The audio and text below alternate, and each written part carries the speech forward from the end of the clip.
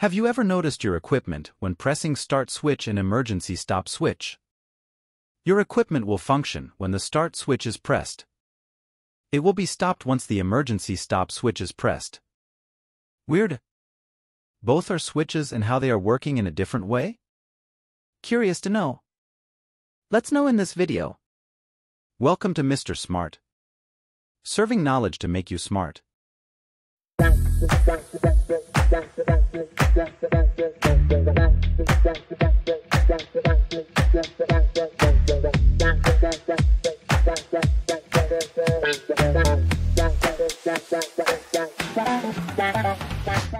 Time to experiment things. Let's remove start switch from the circuit and break it to see what's inside. Curious to see how it was constructed. A typical start switch construction just looks like this. Have you noticed the condition of the equipment now? Yes. It's turned off.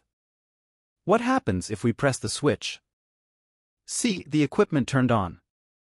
This kind of contact is known as normally open contact.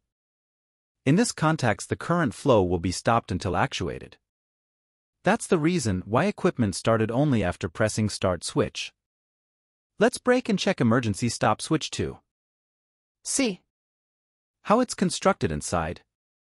Can you see the equipment is turned on in this condition? Let's check the condition once the switch is pressed. Turned off.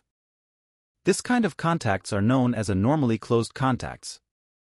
In these contacts, the circuit remains closed and current flow happens until actuated.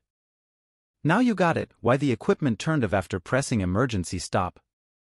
Hope you have learned about NO and NC contacts clearly. Love to see more contents like this. Subscribe, like and share the video. Wants improvement in the content, please comment. Thanks for watching.